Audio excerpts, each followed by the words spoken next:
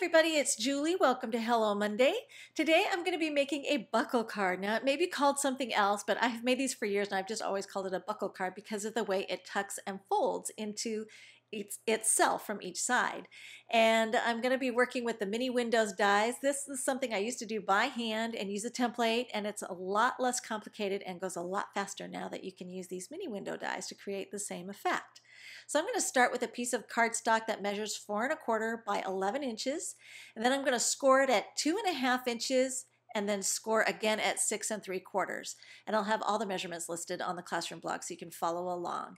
Now I'm going to crease the fold lines here with my Teflon bone folder, and I noticed that as I was folding it both sides in on itself, it was a little bit tight, and so I needed to shave off the edge there of the larger panel just to make sure that as I folded the sides all in, it would lay flat.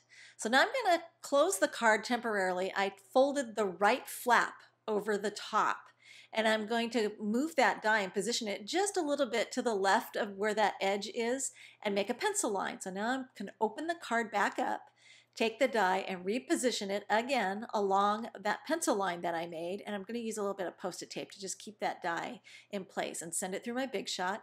And now I'm going to lift the die out of place, and you can see that these mini windows actually have a hinge on one side, and then it cuts the remainder so that you have a little window with a door that flaps open. So I'm going to erase my pencil line now because I don't want it to show on the front of my card. I'm going to cut the notch that holds that little door shut because I do want it to be free, moving. And I just wanted to show you on the die how it has that score line on the one side and then the other 3 edges cut, and this is the way that I lined up the score line of the die with the pencil line on the front of the card. So now you can see I have my little window with the door, and I'm going to actually tuck it to the inside of the card and then fold the right flap over the top of it, so it's going to kind of tuck and fold in on that little window door, and that's how we get this type of closure. So here's what it looks like when the card is opened, and then when it's partially open, you can see here where that right side is tucking over the top of the little window door. So now I'm going to take, while I've got the card closed, I'm going to embellish the front very quickly. I'm just taking some little sparkly snowflake images from the Christmas Scribbles stamp set and inking over the top with some delicate silver ink.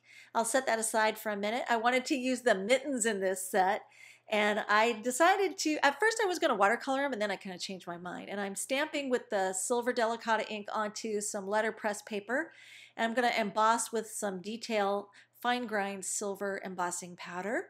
So I just went ahead and prepped the surface of that with an anti-static pouch, and then went ahead and embossed it. And then I'm going to use one of the Kudetake Zig markers to just paint some quick brush stroke stripes. And at first I was going to watercolor, and then I changed my mind. I thought the stripes would be fun and a little bit whimsical there on the glove. So I just went ahead and drew the stripes with the brush tip marker. These are the coolest markers because they're water-based and they have a real brush nib. And so it looks like I painted them on there when I really just drew them quickly. And then I'm going to take the matching dies and go ahead and cut those out. And I like to toss those into a bowl and set the bowl just out of reach so I don't lose my die cut pieces.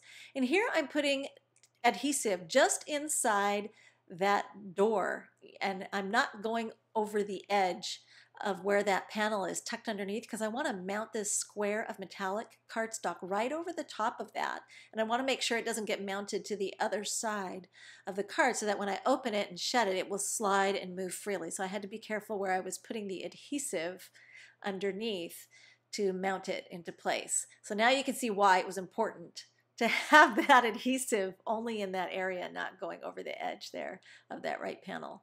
So now I've got the gloves mounted in place, and I just used tape runner to do that. Then I'm going to take a pom-pom and some multi-medium and go ahead and anchor that down in place. And then I decided to embellish the snowflakes with a little bit of stickles in silver. And once it was dry, I felt like it needed just one more thing, and I had this little strip of glitter paper left over from something else, and I'm like, you know what, that's perfect. I'm going to grab that little scrap of silver glitter paper and run some glue, just a fine bead of glue along it, and then go ahead and mount that into place on the edge of the card. And then once I'm sure that's in place, let it dry and then snip off the ends really quickly so I have a nice finished edge. And here you can see the finished card. It's got the little snowball there made from the pom-pom on the mittens, and there's how it tucks and folds. Cool, yeah? Super fun to do. I love using the mini window dies. You could actually create a longer, taller card and use 3 of the mini windows if you wanted to. All the supplies are available at ellenhutson.com. There's more still shots and details at the Classroom blog, and thanks for watching.